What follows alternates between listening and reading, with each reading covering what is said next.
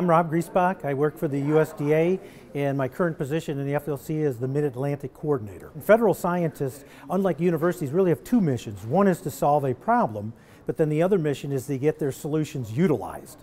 And as a scientist, you're really good at doing science, not real good at business parts.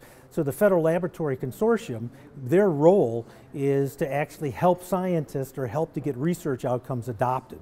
So after a career in science, I thought it would really be nice to help the scientists help to get their research outcomes adopted. So as the role in the Mid-Atlantic Coordinator, we can hold forums, we can hold workshops where we can help those scientists get their research outcomes adopted. There's volunteers like myself as a scientist to sort of give back and help the agencies have more impact. You know, if you have some business experience, it's really exciting to work with the scientists to get their research outcomes adopted. The other thing is just working with the other people in the federal labs. You know, you learn little tricks, you know, that the Navy's doing this or NIH is doing that, and you can then help the Navy, well, we've tried this. So it's sort of, you know, helping all of the federal research dollars actually have more impact. What's really nice with the Federal Laboratory Consortium, there's lots of ways to volunteer.